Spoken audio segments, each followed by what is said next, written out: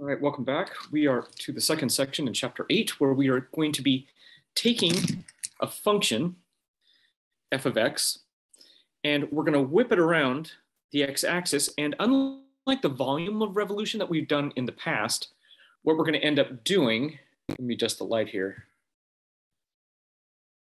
And we're going to take this function here. Now that the lighting is a little better. And we're going to throw it around the x-axis or y-axis. We can do either. And I want you to picture the shell like a hard shell around an ice cream cone or something that gets formed from that. So it's hollow. We're not interested in the volume. We're interested in the surface area, as though I wanted to paint the outside of this three-dimensional object. What is the surface area? Well, it's going to be, as we discussed before, we have our ds, which is here. We talked about that last time, including the dx. But now it's 2 pi r. It's the circumference going all the way around. So here's our 2 pi r times our ds. And what that's going to do is that's going to generate this surface area for us as we go around one of the two axes. So let's just jump into it. We'll get started. So find the surface area generated by rotating y equals 4 minus x squared, where x goes from -1 to 1 around the x-axis. So this is actually a circle, part of a circle. And it's going from where y is positive.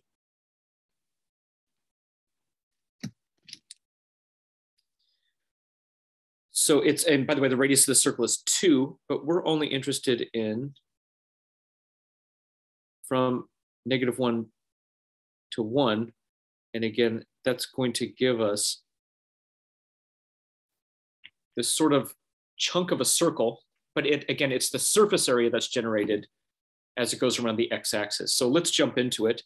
I'm going to dig this part out first. So y prime is going to be -2x over the square root of 4 minus x squared with a 2 out in front. And I'm going to notice that the 2's reduce. So y prime squared. That negative goes away. We end up with x squared over 4 minus x squared. 1 plus y prime squared is 1 plus x squared over 4 minus x squared. Getting a common denominator.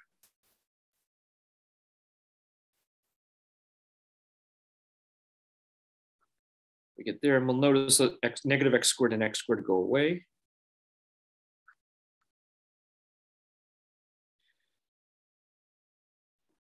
So we end up with the surface area.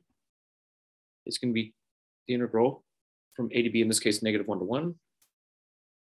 And we actually end up with 2 pi times y times the square root of 4 over 4 minus x squared dx. Now I'm going to note that y in this case is this function here. Now what's going to dominate this is the d whatever. In this case, it's a dx. Because it's a dx, everything needs to be in terms of x, the boundaries, the functions, so that's going to have to change to that. Everything. So this becomes the integral from -1 to 1 of 2 pi square root of 4 minus x squared times root 4 is 2 over the square root of 4 minus x squared dx. And you'll notice very nicely, gotta love textbook problems, that reduces out completely. And we end up with 4 pi, the integral from -1 to 1 of dx, which makes it very easy for us.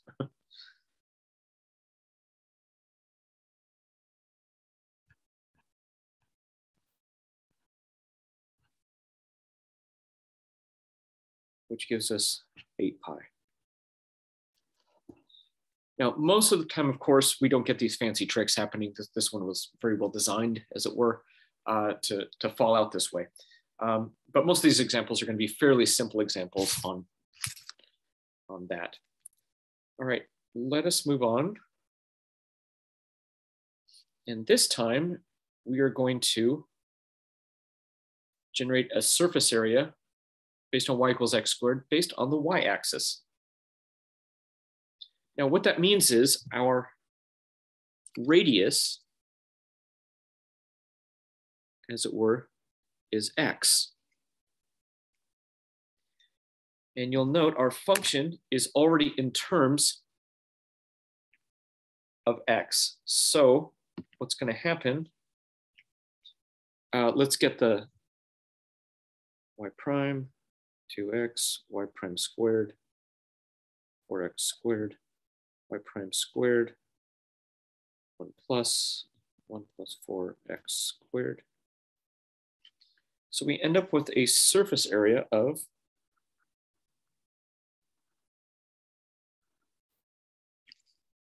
and we are going from 1 to 2. Again, these are x values, so everything needs to be in terms of x. And now my radius is x times the square root 1 plus 4x squared dx. And we can see that we have a little use substitution situation going on.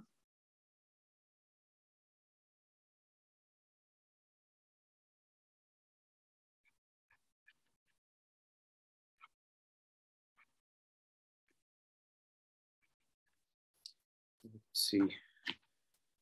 Infinitesimal is being completely converted.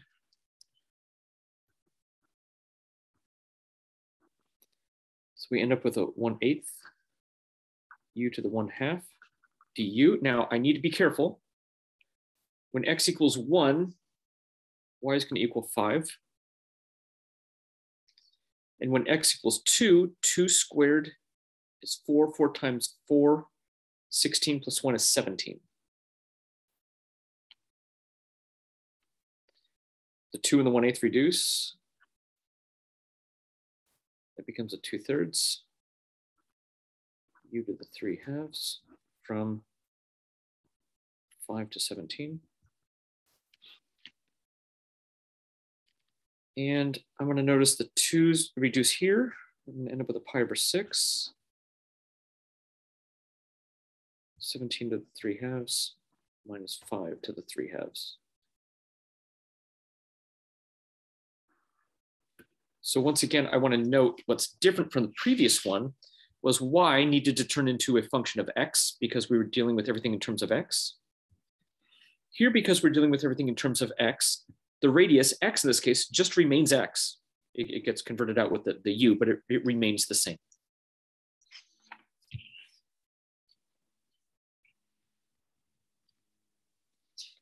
All right, example 3.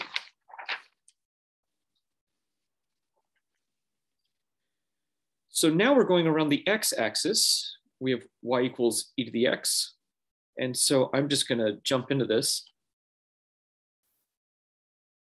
Y prime is e to the x, y prime squared, e to the 2x, 1 plus y prime squared, 1 plus e to the 2x.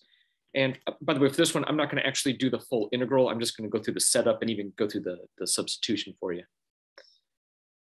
And so this is going to give us a surface area of 2 pi, the integral from 0 to 1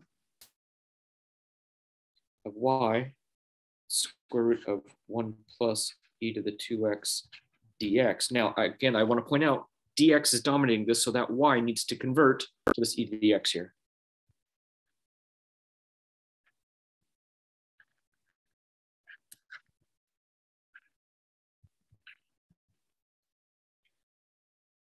All right, and I was going to stop there, but what I'll do is I'll go ahead and do the substitution for you. And then stop. So I'm going to let u equal e to the x. Du is e to the x dx. And you can see right there,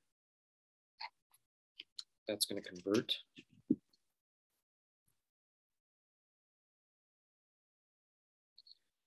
And when x equals 0, e to the 0 is 1. And when x equals 1, we're going to go to e. And this is going to give us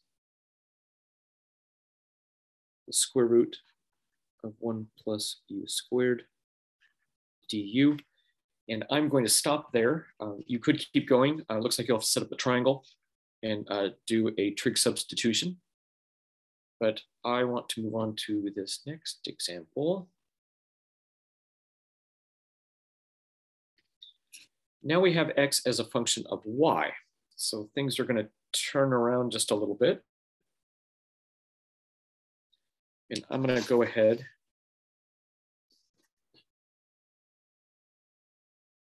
and start with this. So we're going to end up with our integral. The surface area is 2 pi. And we're going around the x-axis. That means our radius is y.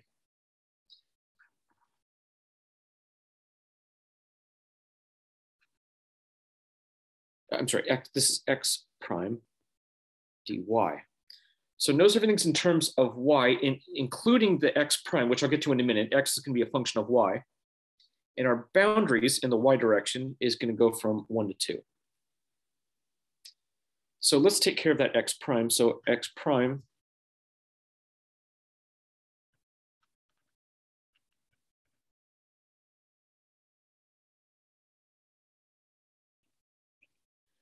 and a couple of things going on here. The 3's go away, the 2's go away. And I just end up with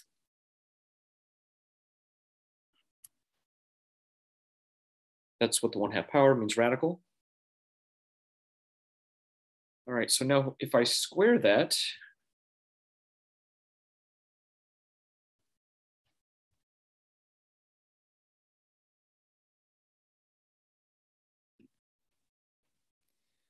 and if I add 1 to that,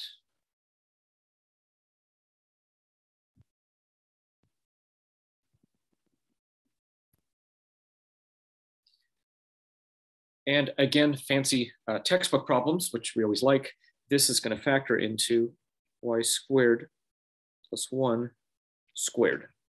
So when I do the square root,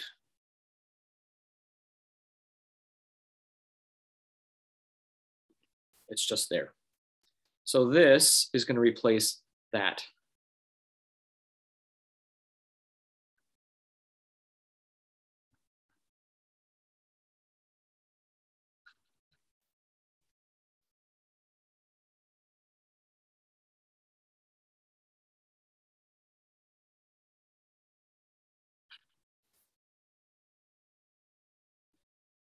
All right, so let's do this.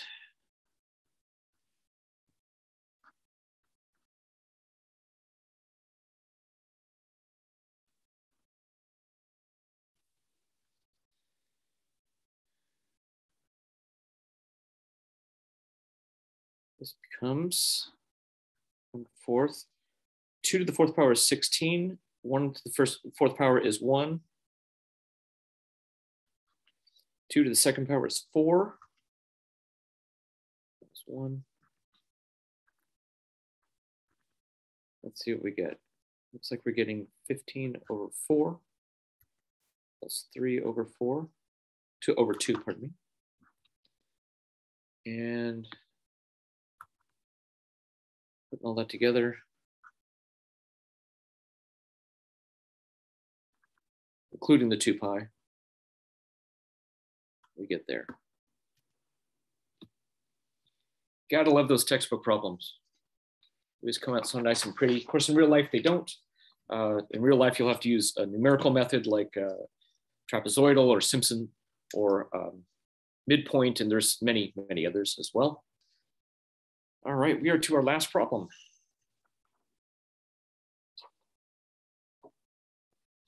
Number 5. Surface area generated by rotating this over the x-axis, and we're going to have y go from 0 to a over 2. All right, so because we're going about the y-axis, and what we have here is a circle. We solved for x, so this is the right side of a circle.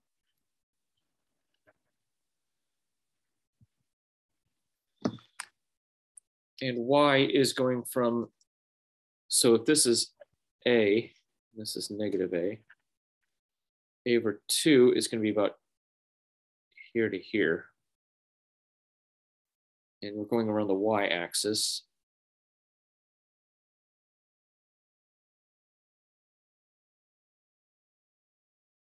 So that's the shape. Kind of bizarre. That should go and hit, of course. And so we're trying to find that surface area. So let's do this. So x prime is going to be negative 2y over 2 square root of a squared minus y squared. And the 2's reduce out. But when I square that, the negative goes away, as does the radical.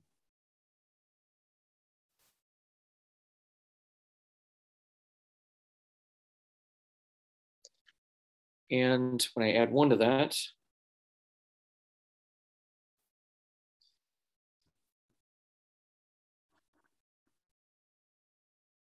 we get a squared minus y squared plus y squared all over the same denominator, getting a common denominator here, of course.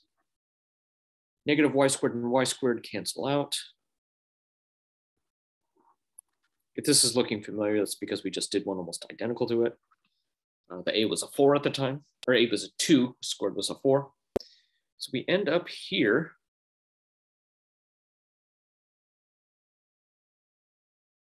And we end up with the integral surface area is going to be 2 pi. The integral in terms of y are 0 to a over 2 of x, that's my radius, x, times the square root of that. That's going to be a over a squared minus y squared square root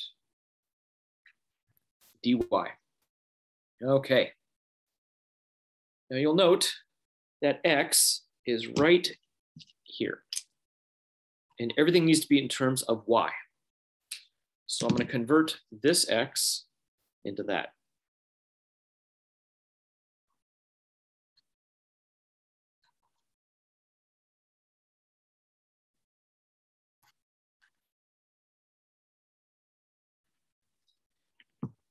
We will note very nicely, as it did before, that goes away completely. Remember, a is a constant.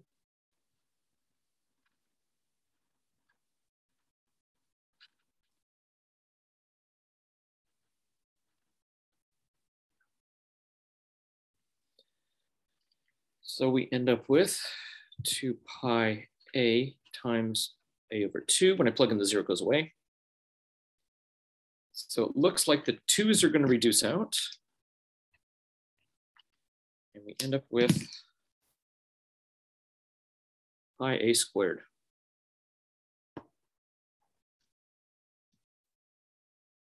Very nice.